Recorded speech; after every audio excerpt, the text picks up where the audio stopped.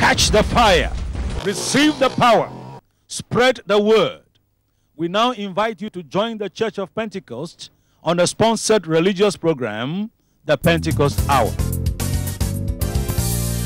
Once again, to your favorite program, in my soul, Pentecost Hour. the fire is burning. In my soul, the flame of glory.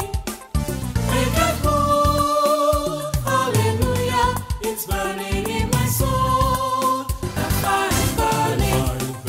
In my soul, the fire is burning. In my soul, the flame of glory. Make it whole, hallelujah. It's burning in my soul.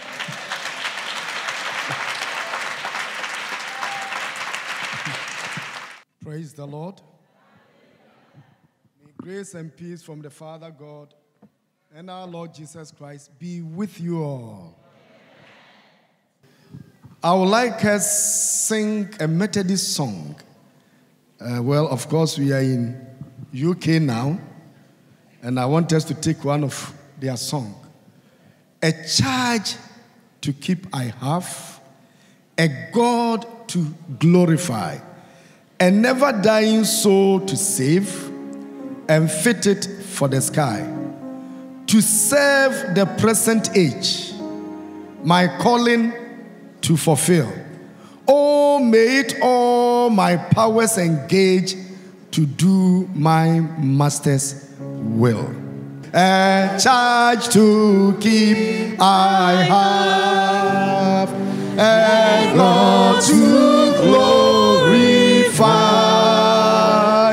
and never dying soul to save and fit for the sky. The first stanza again. A charge to keep I have, a God to glorify, and never dying soul to save and fit for the sky. To serve the present age, to serve the present age, my calling to fulfill. Oh, may it all my powers engage to do my master's will. Oh, may it all my powers engage to do my master's will. Arm me with jealous care. Arm me with jealous care. As in thy sight to live, and hold thy servant, Lord, prepare a straight account to give. And hold thy servant, Lord, prepare. And hold thy servant, Lord, prepare a straight account to give. Help me to watch and pray. Help me to watch and pray. And on thyself rely. Assured divine trust betray. I shall forever. The last stanza again, the last one.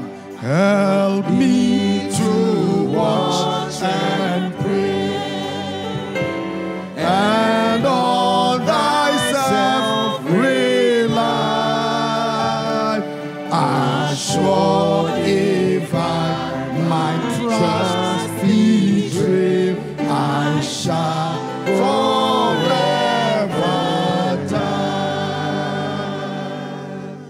May the Lord God Almighty have mercy on all of us. Amen. 'Cause being a good steward of God in my generation. And today I want us to be good stewards of God's children. That is, we must be good stewards of God's children. And I want to specifically touch on the role of parents in training their children. I am a steward of God's children. In other words, God owns the children. And He has given me the responsibility of taking care of a child or children on His behalf. So, what is my role in taking care of the children? Sometimes people say that, God, you have given us the children, I give them back to you. That is okay. We put them back to the care of God. But God has placed the children in our hands to train them. He wants us to train the children. Therefore, it is our responsibility to train the children that God has given to us. Now, if you look at the crime rate in the world, if you look at the way that the whole world is towing, it makes it much more difficult to train our children. And also, it places a very heavy responsibility on parents. When some of us were young, parents had full control over us because there was no mobile telephone, there was no telephone. In fact, the first time that I was accepted to work as a public servant, and when I went to the office and the telephone rang, my manager was not in, so quickly I went to his office and took the telephone and then said that I was going to call the manager for the one who called, and then put the telephone back on it because I had never used one before. And so when the manager came, he saw that the telephone was on it. And he said, "Oh, Mr. Opoku, when you receive calls, put the call down so that when I come, I'll be able to receive it." And I said, "Thank you, sir. I've never used a telephone before. This is my first time of using a telephone." But now, your children have mobile phones, not just landline. They have telephones. The internet was not there. The computer was not there. And now they have the internet. Television was not there. And even when it came, very few people had the opportunity of watching television. I was a pastor and had been an area head of the church and had been ordained an apostle. But by the time I was an apostle, I did not still have a television until we were sponsored to come and study here in 1987. Quite recently, I listened to a cassette that I made to the children and their response that they sent to me. And they were asking that, when you are coming, try to buy us a television. And then requested for other things. And I said, well, I don't have enough money for all the things that you've requested. But because all of you have mentioned television, then I will reserve whatever I have and buy a television for you. So when I was coming back, I bought a television for them. And that was in 1987 when I went back home. And I was an apostle of the Church of Pentecost at that time. But now your children have access to televisions. Not one. Some of them have one in their bedrooms. And if you say that they should watch, you see, there is something that I don't like. And I think we are only joking. They said this thing is for adults above 18 years. If you are not an adult, don't watch it. If it is not good for children to watch, why should we watch it? This is my point. If it is not good, why should we watch it? And I don't understand why we should enjoy others killing others. Maybe they say it's fake, it's fiction, it's acting. But why should we rejoice in people killing others? That it's just a fiction, we are only acting. Why should we take joy? The human nature is very, very wicked and depraved. Very. No, you can see it in our actions. We organize people to come and fight, and as one beats the other, you'll be shouting, yes, that's a good blow. Meanwhile, somebody is suffering. Why should he encourage that? May the Lord God Almighty have mercy on us. So the moment you are saying that children should not watch it, it means it's not good. He has a television, she has a television there. You say don't watch it because it's not good for children. The moment you say don't watch it, then that eager comes. I want to find out why my mother, my father does not want me to watch it. Why? Why are they saying that we shouldn't watch it? Then I would like to find out. That is the issue. People are curious, and that curiosity will lead you to find out the reason. So if it is not good, don't watch it. Adults, we are causing trouble. It is not the children. When people are accusing children, I say, no, we are. Because they are following us. You know, they do what we do. When that young man I called was speaking, you realize that he was saying, amen, amen. That is what he had picked from the platform, maybe from an elder or a pastor. So he was doing that, amen, amen. He picked it. They learn what we do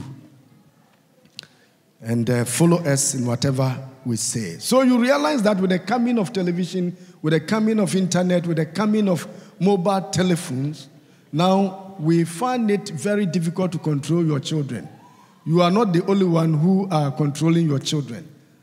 It is the actors, the presenters, the so-called famous people, the stars they called on the telly, on many, many other things, who are now controlling them. So, the little time that you have is when they are with you at home. And when they listen to you. And when they see you as a very important person in your life.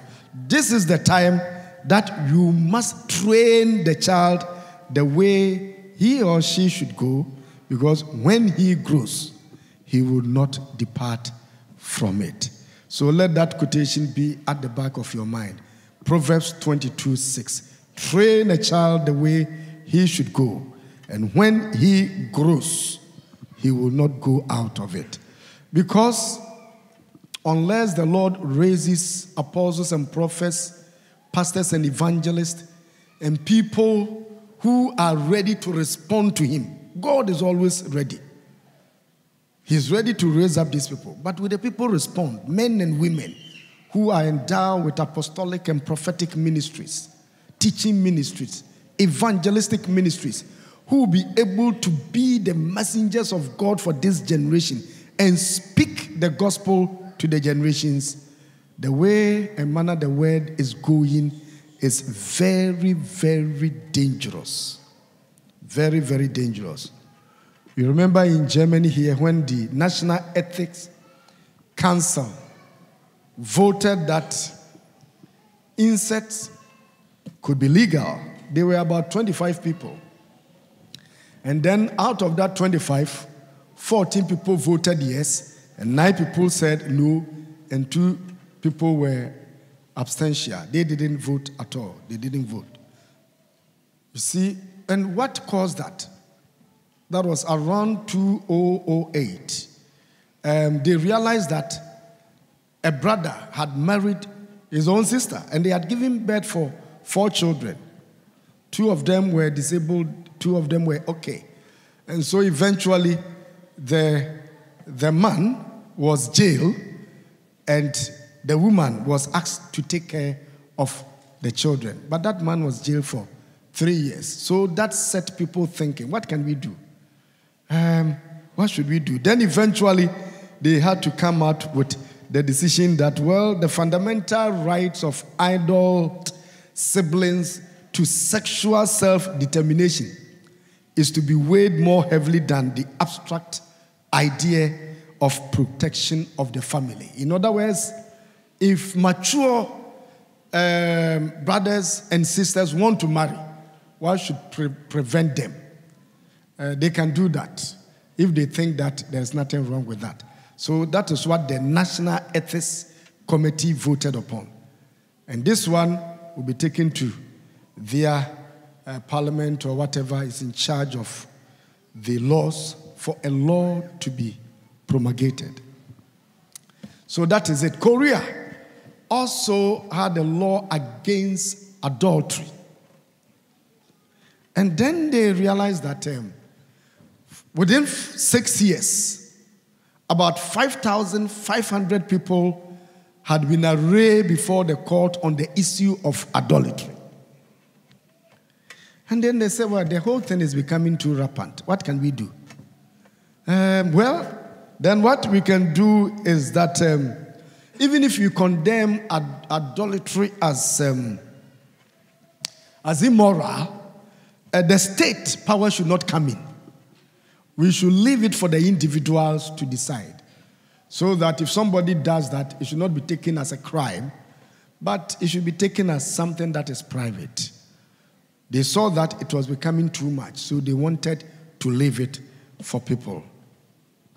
And you know what has happened to homosexuality, where various countries have gone in for homosexuality, that it is legal and people could do it freely. And in Canada, they want to teach it. They have spoken about it. Now they want to teach it at schools because it was legalized some time back, and they realized that it's not moving faster as they thought. So they want it to move very, very fast. And for that reason, they want to bring it to primary school level to teach the children. Now, if you look at all these things that are happening, you realize that the way and manner the world is moving is quite dangerous. It seems that the postmodern world, the world as we have it now, is trying to take God out of the world, out of their language, so that people can do whatever they want. If people are talking of trying to make Sunday a working day, then they are trying to say that Christianity is no longer important. Why can't we work on Sunday? When the children were performing, they told us about Sabbath, the importance of Sabbath, to taking a day out to rest. And they are saying that no, even Sunday you can go out to work. So when there is a fanfare, when there is a football, when there is something important, they will specifically put it on Sunday in order that that will distract people from going to church. That is how the world is going now. Very, very dangerous. So if parents do not take their responsibility at home serious before the child grows, the world has taken over. It is a deliberate tactics from the devil. It's a scheme of the evil one who wants to win the world. And therefore, Christians must arise, know our responsibility. And as we are with our children right from the home, we must train them with the word of God. And there are two important scriptures that I want us to read. I've already told you about Proverbs 6:4. Now, how should you train your children? I'm talking about the responsibilities of parents, the role of training your children. What are your responsibilities as you train your children? The first one that I want to touch on is teach your children the word of God. What I've spoken to you just was to let you know the challenge that our children are facing in this contemporary world. to the point that if we do not become aware of their challenges, we will not be able to play the role that God has given to us. So I've exposed you to the challenge. And now I want us to see your responsibilities, the roles that you have to play. And one of the important roles is to teach the children the word of God. And from this one, I want us to touch on Deuteronomy 6, 4 to 8. Deuteronomy 6, 4 to 8. This passage is a very important passage for the Jews and for the people of God. People who try to serve God from various angles. Read this quotation. Hear, O Israel, Deuteronomy 6, 4 to 6. Or even to 9. Hear, O Israel, the Lord our God, the Lord is one. You shall love the Lord your God with all your heart, and with all your soul, and with all your might. And these words that I command you today shall be on your heart. You shall teach them diligently to your children, and shall talk of them when you sit in your house, and when you walk by the way, and when you lie down, and when you rise. You shall bind them as a sign on your hand, and they shall be as frontlets between your eyes. You shall write them on the doorpost of your house and on your gates. This is English Standard Version. Very strong passage. Very strong passage. You should teach them diligently. Talk about them in your house as you sit, as you walk, as you lie down, and as you rise. Very, very, very strong. Let this one be at the back of your mind. Then I want us to read Ephesians 6, 4. So it seems 6, 4 is very important for us. Deuteronomy 6, 4 and Ephesians 6, 4. Fathers, do not provoke your children to anger, but bring them up in the discipline, instruction of the Lord. Fathers, do not provoke your children to anger, but bring them up in the discipline and instruction of the Lord. Train or teach your children the word of God. That is very important. Your first responsibility. And the Lord told the people of Israel that, first of all, they should have the word of God on their heart. So as a parent, I need to have the word of God on my heart. I should live it. If I have it on my heart and if I live it, then I will be able to teach my children. So if you don't have it, you can't teach it. And indeed, you cannot teach what you don't have. You can only give out what you have. And this is what the Lord is telling us. The fire is burning in my soul.